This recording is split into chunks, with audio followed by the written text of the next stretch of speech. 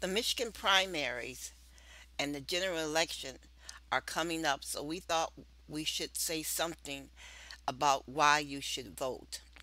Elizabeth Wallis from the League of Women Voters in Texas says here are some reasons why you should vote. She says if nobody votes, it's not a democracy. If you don't vote, people will not take you seriously. Voting is how you define yourself as part of something larger than yourself. Number four, if you do not vote, someone else will make the decisions for you. Voting is part of your independence. Number five, it matters. It matters to the future of you, your family, and your community. Six, people who don't vote are letting down their families and their communities. Moms, do you have an 18-year-old in your family? If so, give him or her register and be certain they vote. 8. Refusing to vote isn't a rebellion, it's a surrender. Number 9. Love your country. Prove it by voting. Number 10. Voting is the great equalizer. The richest billionaire in America gets just one vote, the same as you and me. Number 11.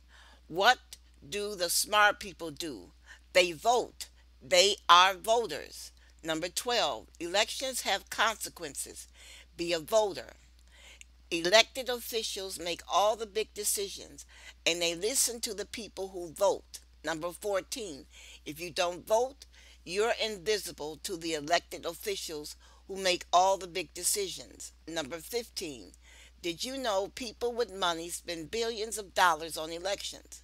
Billions spent for television ads, mailers, people to make phone calls and to knock on doors.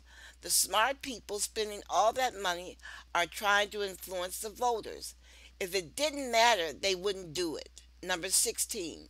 If you don't vote because you think your vote doesn't matter, then the people who don't want you to vote because you are afraid of how your vote will not win. Number 17. Bad people are elected by the good people who did not vote. Hundreds of thousands of Americans have died to protect your right to vote. You owe it to them to vote. 19. Voting is the right thing to do.